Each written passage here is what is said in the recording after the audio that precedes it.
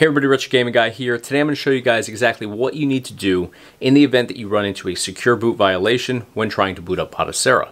I've run into this problem multiple times on multiple PCs, and it doesn't matter whether you're using a SSD or a hard drive, you can still fall into this issue.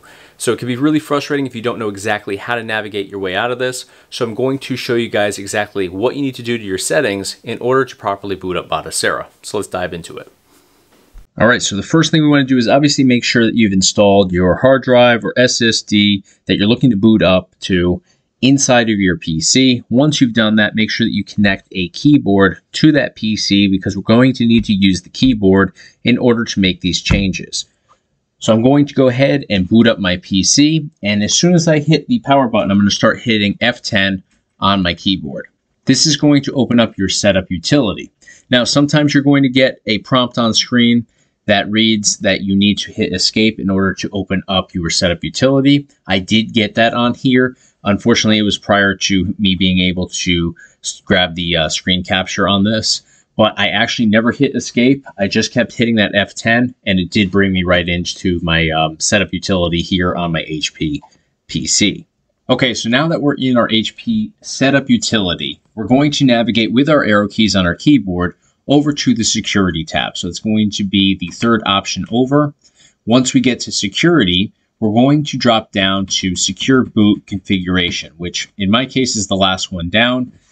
Yours may look a little bit different than this, but it should say something to the effect of secure boot configuration. So go ahead and select that. And here it's going to say the options on this setup page are only for Windows 8 and other operating systems that support secure boot. Changing the default setting of any of the setup options on this page for operating systems that do not support secure boot may prevent the system from booting successfully. Are you sure you want to continue? We're going to hit F10, and that's going to accept, as long as, of course, that's exactly what you want to do. So now here under secure boot configuration, I'm able to go down to secure boot, and with my arrow keys, I'm going to do arrow key right and change that to disable. Now I'm going to hit F10 on my keyboard to accept this. That's going to make these changes. And now from here, I'm going to navigate over to my first column, and I'm going to drop down to save changes and exit. So I'm going to go ahead and hit enter, and that is going to reboot my system. All right, so I did get a confirmation page that popped up and asked me to enter in a code and then to hit enter in order to confirm the changes that I was making here. So I wasn't able to screen capture that because it was prior to the actual boot up process here.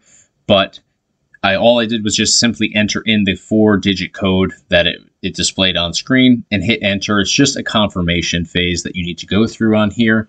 So I did that, and it instantly booted me right into Batocera. So here you can see I'm able to go through all of my different collections here on my 2 TB Batocera build on this hard drive. So fully able to boot up now. That's going to do it for today. If you guys have any questions with this process, feel free to hit me up in the comment section below. Always happy to help out any way that I possibly can. But that's going to do it for today.